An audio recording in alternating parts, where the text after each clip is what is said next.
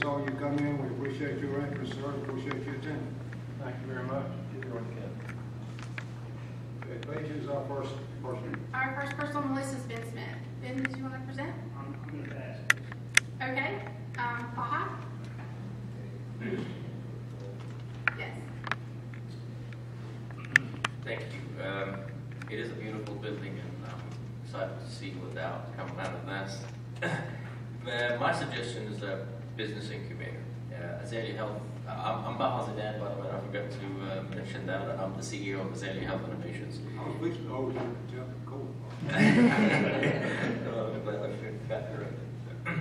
But a business incubator for Valdosta would be a huge asset for our future.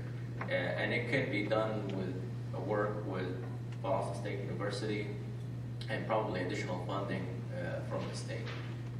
To make it as a program where we can allow entrepreneurs to start a small business at a lower cost, where there will be a CPA, there will be a lawyer that can help them start their business, and at some stage that business will get to a point where they're too big to be in a small incubator, and then they graduate and they go on to do what Azalea Health has done before.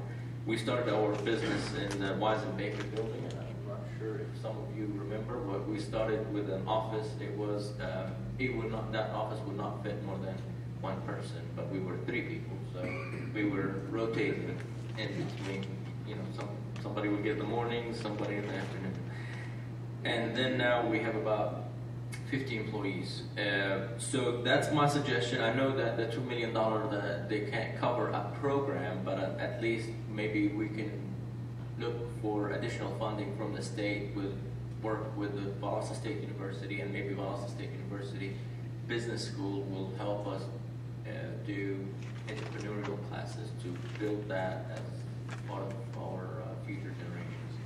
And I have some statistics that I can share. I don't know if you want me to hand it to you, but it's, If you don't mind, just hand those in the page, and she'll Okay. make it a part of our report. Absolutely.